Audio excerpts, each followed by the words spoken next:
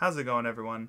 My name is Nathan, and today I want to show you how to enable reactive lighting with your Logitech G peripherals. Now, if you don't have G Hub already installed, I'll have a link up in the top here of how to install it. I'll also have a link down in the bottom to take you directly to the install page. But assuming you have it, let's get started. This is the main Logitech G Hub page here. You're going to go ahead and see all of your peripherals here that are connected. I have the Logitech G Pro gaming keyboard, so I'm going to go ahead and click that. And we're going to go to the the presets, effects, and we want to go to screen sampler. We're going to start with screen sampler right now and just show you some of the settings here. Real quick, we have these boxes. These boxes are what's picking up the light source of the screen, and they're going to display the lights on the keyboard. Now, for some reason in Logitech G Hub, the lights do not show up on the keyboard here, so I'm actually gonna show you my keyboard as it looks in real time. Okay, so I'm gonna move this right here to the top. Okay, and we're going to press edit. Now we're in here, and you can move each of these boxes around as you want, and I'm just gonna show you one quick pattern and then it kind of explain why I did it. So we're gonna go ahead and put the left side in the middle, we're gonna put the mid left here, middle in the middle, and then the right here and the mid right on the actual right. Now, as you can see, the left is in the orange and yellow and the mid right is in the orange and yellow. And on the screen down at the bottom, you can see that my keyboard is actually lit up where the left side is orange and the right side is orange and the middle is blue. Now, the reason that I did it this way is because for some reason the right side of the keyboard is actually only lighting up the top part of my keyboard. It doesn't light up the right side, and that might just be because I have the Logitech G Pro gaming keyboard and there's another one that works better for it maybe, but this is what, for this keyboard, what works. So we have the mid right works as my right side and the left works as my left. These two basically work as the middle because the mid left works as the mid left and the middle works as the mid right for some reason. So that's how it is.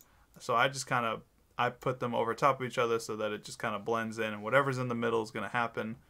If my screen lights up, I get hit by someone playing Apex, the screen's going to light up red on the sides, right? So my keyboard on the sides, they're going to light up a little bit red, and the middle's going to stay the same color. So it's a really cool function that you can use. If you have like a green pasture in front of you, you're going to see green in the middle and everything. Super fun. And that's pretty much it. You can change the size, but I haven't really figured out a use for it, as it doesn't see, as you can see, it doesn't pick up any extra bits. It just kind of stays the same anyway. Maybe it gives you a little more blue, I guess. Maybe it picks up some more light patterns, but it doesn't really change too much. So we're gonna go ahead and keep it like this, and just show you the, oh yeah, and if you want to restore it back to defaults, of course, at the very bottom here, you can do that. We're going to go ahead and back up to Audio Visualizer now. Now in Audio Visualizer, you can actually change the colors of what's coming out, but Audio Visualizer is obviously going to take the audio of whatever you're listening to, and it's going to play it. It's gonna give you a visual of like the bass or the sound quality, right? And I'll go ahead and show you a sample, but first let's go ahead and change the color. So to start off with, you can change the background color. That's going to change the initial color of whatever you're doing. You're going to want to change it because it's going to be at the bottom left here in the black. So no matter what color you change it to, it's going to stay black until you move this little dial up somewhere where it actually has some light. So as you can see, it's now red. I'm going to change it to blue because everyone likes blue, right? And then we're going to change the color. That's the color that shows up when the audio comes through. We're going to change that to pink or something. That's fine. And color mode fixed. You have a few different things. We're going to do reactive because that sounds fun.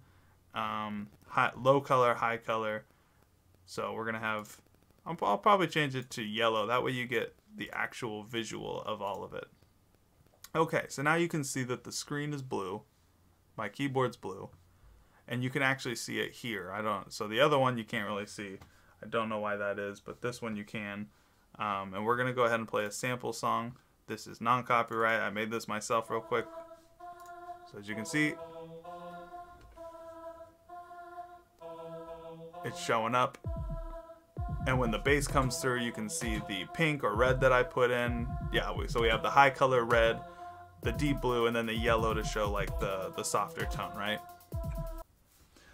And that's pretty much it. So yeah, we have the audio visualizer, which of course picks up the audio, and then we have the screen sampler, and you can change where you want it to pick up the light sources for your keyboard or mouse, whatever you're using.